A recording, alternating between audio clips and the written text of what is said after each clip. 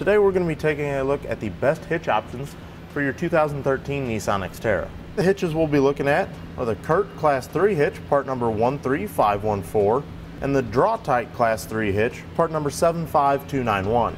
The first major difference that we're going to see between these two hitches are when the Curt's on there, it's a little bit more aesthetically pleasing than the Draw-Tite, just with the way that this reinforcement collar is made and the plate that's along the top just helps give it a little bit cleaner look.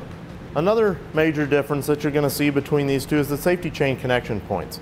Down here on the Draw-Tite, we've got the plate style with the oval holes cut in them, and those give us pretty good access for a lot of safety chain connections. But up here on the Curt, we've got the rolled steel safety chain connections, and those are going to give us a lot more access, and if we've got larger safety chains, they should be a little bit easier to connect on the Curt safety chain connections.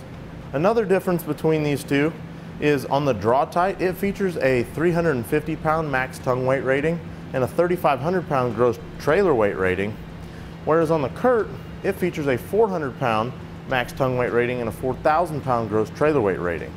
But then when you switch to weight distribution, the Curt has a 600-pound max tongue weight rating and a 6,000-pound gross trailer weight rating, whereas with weight distribution on the Draw-Tite, it only goes up to 550 pounds max tongue weight and 5,500-pound gross trailer weight.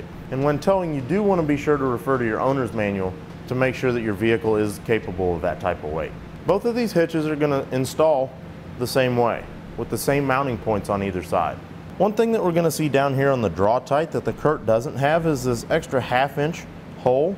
And what that's going to be used for is if you've already got a J-pin stabilization system for some accessory that you have, this Draw-Tite is going to be able to work with that. Here on this Xterra, we've got the Curt installed, and it's got that plate across the top, like I had mentioned before, that just helps with aesthetics. And overall, it maintains a nice heavy-duty, sturdy look on this vehicle, but doesn't take away from the overall look of this vehicle. Something else that's nice about this plate up top is that if absolutely necessary, when you've got a roof rack or something like that on, you could use that as a step if needed.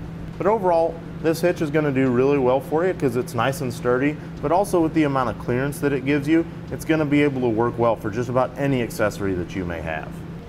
We hope this helps in the decision-making process for a hitch for your Nissan. Click the link below to shop, learn more, or visit us at etrailer.com.